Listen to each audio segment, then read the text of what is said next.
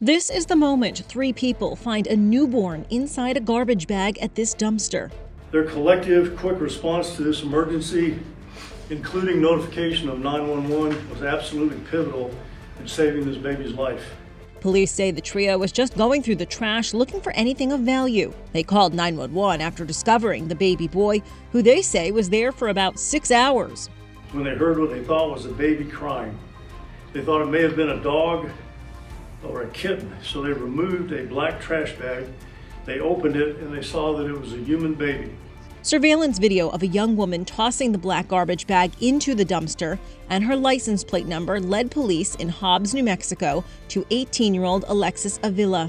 She said she was not aware that she was pregnant until January 6, 2022, when she sought medical attention for abdominal pain and constipation. She further explained that she panicked, did not know what to do or who to call. She stated that she then cut the umbilical cord, wrapped the baby in a towel, and placed the baby inside a white trash bag containing some trash. Avila has been arrested and charged with attempted murder and child abuse. Police are reminding folks of safe haven laws. A person may leave an infant with the staff of a safe haven site without being subjected to criminal prosecution for abandonment or abuse if the infant was born within 90 days of being left at the safe haven site. The baby was airlifted to a hospital in Lubbock, Texas for special care.